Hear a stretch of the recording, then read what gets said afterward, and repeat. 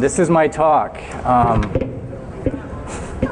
My life as a spyware developer, or why I'm probably going to hell. So here is what we'll be covering in the next hour. I will be doing my presentation.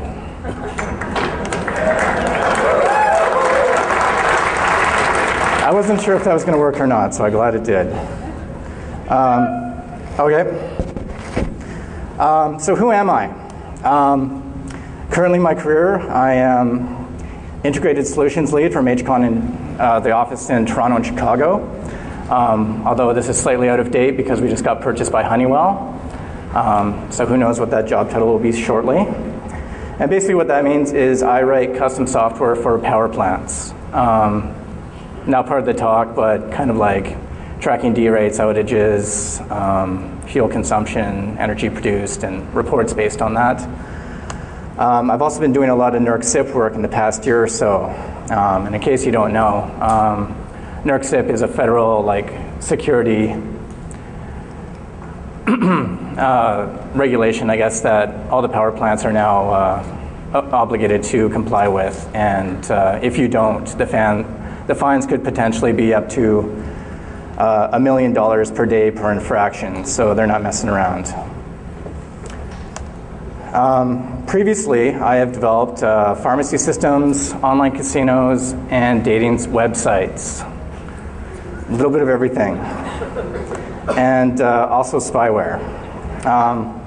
And I use the term spyware mainly because a lot of my friends are not technical, and that's a word that they understood. So malware is probably more appropriate, but that's the term I've used throughout my presentation. So replace that as you feel necessary. And this is my 4th DEFCON. Yeah, it's an honor to be presenting here. Thank you. So why am I here? I'd never seen a talk about this subject, at least not from someone who admitted to actually doing this. I'm sure there may be a few of you in the audience. And I guess potentially someone could have done this talk already, but I haven't seen it. And if you're here looking to find out any tricks, there aren't any, so sorry about that. And I thought it was interesting. And I only mention this because I never thought I would be the type that would present at this conference. And maybe you're thinking the same thing. So if you have an interesting story, I definitely recommend that you present, or at least attempt to. Yeah, it's been a good experience so far. And also so that you don't do what I did. That's kind of the main lessons learned throughout this. As you will see. All right, so this story kind of is a bit out of date. So the whole thing started back in 2004. I lived in Edmonton up in Canada, and then I moved to Vancouver, and basically I was broke. And this is where I discovered it's not what you know, it's who you know. All my academic friends and social worker friends were not too useful in helping me get a development job. So, I had some money saved up, but it was running out. So I was getting a bit desperate. And also I want to say, emphasize the fact that I had no security background whatsoever, no spyware. I had no idea. I was just a developer. So I had no specific skill set before I got into this whole thing. Yeah, I found a job on Craigslist, and like many things on Craigslist, you can get yourself into a lot of trouble. I was looking at other places. I had a headhunter, but they didn't really know development stuff, so they were not super useful. Monster.com. But this is what came up. So I applied. Went down to the office. Yeah, the guy, I think it was on a Thursday, interviewed me, and basically at the end of the interview, he's like, you can have the job if you want. If you accept, just show up on Monday. And I did. And I think it seemed like to him, who was completely non-technical, that I seemed to know the most, so they made me lead developer. So that's about as diligent as they got. And there was 5 other programmers as well. So the history of this company that hired me, so he had these software people, and they were doing some other stuff as well that I wasn't involved with. So there was some other shady character out there funding the whole deal, but my boss was just kind of running the business that was putting the software together. So they had tried previously with a group of outsourced developers from India, and they put it together, and apparently it worked quite well. But my boss said that time difference was too much, and they had some kind of falling out. So that relationship ended. And it turned out that the falling out was that he didn't pay them. So he didn't get the source code, which should have kind of a bit of foreshadowing, if you can't guess. But again, my landlord was expecting me to pay money at the end of the month, so that's why we got put together. His former developers were no longer there, and he wanted some local people. So here's just some of the overall features of the spyware we developed. Nothing too shocking. The client application where the nasty stuff happens, run any application we wanted. So once it was installed, you basically download an exe, whatever one we wanted, and it would run it. Not shocking. And this was mainly with the intention that we would update our own software, but we could have done whatever we wanted with that. Adding links to your favorites list, icons to your browser, shortcuts on your desktop, change your homepage, search provider, and also keyword search pop-ups and hyperlinking. So we had a massive XML file with all these keywords in it. For example, flowers. So if you did a Google search or a Yahoo search or whatever search engine we were configured for, after you searched it, it would give you a pop-up with the banner ad related to your search term. And it wasn't like a standard HTML pop-up because it was modal, so you couldn't click it into the background.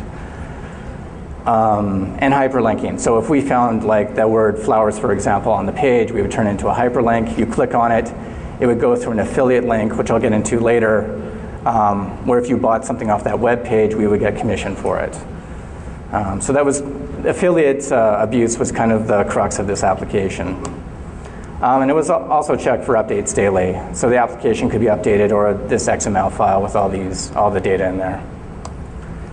On the server side, we could track installs, updates, like how often they were updating, IP address, where it was coming from, manage multiple campaigns, as was the term that was used. So I guess different sources of where the spyware was getting installed from. You could see how effective each source was. And we could upload new versions of the software, any file we wanted, and it would get run. So when we were writing this, a lot of like antivirus and malware protection software it's pretty stupid. It'll basically look for specific files and specific locations and maybe do a hash check. And if it matches something in their bad list, it will delete the file or attempt to remove it. So to get around this, we made each install kind of unique and a variation. So no two installs would be alike. The file would never have the same file name. It would never be in the same location. System32 program file / common, and basically any directory on the computer the software could be installed to, and each file would have a separate location. And then to get by a hash check, some antivirus and malware protection will just check every file regardless and see if it matches its hash check. So if you just throw some garbage at the end of your file, you'll get by that, no problem. And again, this is just me as like a regular developer. It's not like, it just made sense to me. It's not like I was like a security researcher or anything like that. Like it was just made common sense. So while I worked there with these basic tricks, no malware protection software was able to remove it or detect it. So I don't know if they needed more time. It was running for a few months, so I don't know. If your protection against evil software is defeated by changing a single bit, like, it's not very effective. And we started looking into hiding files into alternate data streams, which is basically a not very much used feature of NTFS, where you can basically hide files in the file system. And I think the only thing it's really used for is if you, in newer versions of Windows, if you download a file off the internet and you go to execute it, it'll say, this file was downloaded off the internet, do you want to execute it or not? And that flag is set within alternative data, or alternate data streams. But we ran out of time and just didn't really get anywhere with that. So the big money-making scheme that this piece of software was supposed to do was affiliate hijacking. So basically, every site, like Amazon.com, for example, has an affiliate program. So if you run like a Twilight fan page, at the bottom of the page, you're going to, do you want to buy Twilight the movie or the book? You click on that, it goes through your referral ID, and you'll get commission on the purchases. So basically, that's what we were hoping to abuse to make money off other people's purchases. So we had a list of domain names in a separate XML file and a list of affiliate links that we had set up. And we had done this for hundreds and hundreds of websites. Well, not me, but the business people that were working for my boss. So if you typed in Amazon.com, our software would pick that up and redirect you through your affiliate link.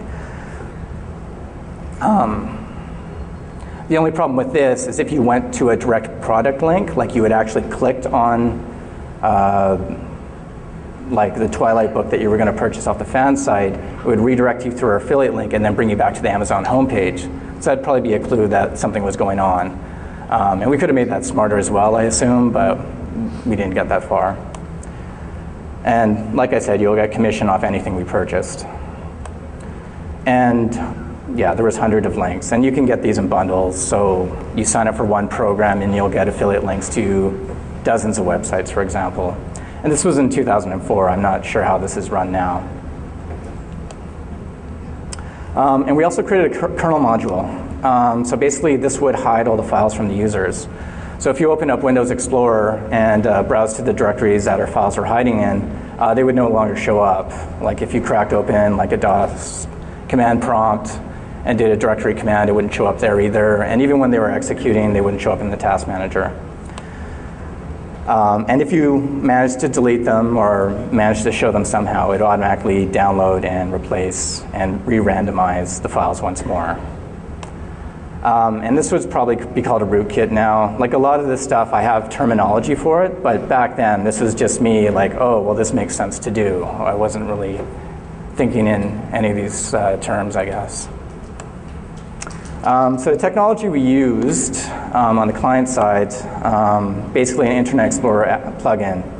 And Microsoft calls these browser helper objects. There's not a lot of documentation on them online, but we found out that this is what we needed to do to create our add-on, our malware, to get into IE and integrate with it. But we found enough information to do everything we needed to do. We programmed this in Visual C++ 6, which is a bit archaic. And the other developers definitely resisted this. They wanted to do it all in .NET, which is a much easier language for sure, but also requires that you download the 200 plus meg .NET library, which is not something you really want to do if you're trying to infect someone's computer. Every version of Windows since '95 has Visual Studio 6 libraries built into it. So anything you build in C++ 6 or VB6 will just run out of the box. On the server side, the web interface was done in PHP and MySQL backend. So just tracking statistics, uploading new versions, and the GUI to maintain this whole system. And everything was hosted on Russian servers, guaranteed to never take down content, and no matter how many nasty letters they got or who they came from. And true to their promise, they never did. I don't know if they're still around. I probably have that in some archived email somewhere. It'd be interesting to see what their name is, because I don't remember off the top of my head.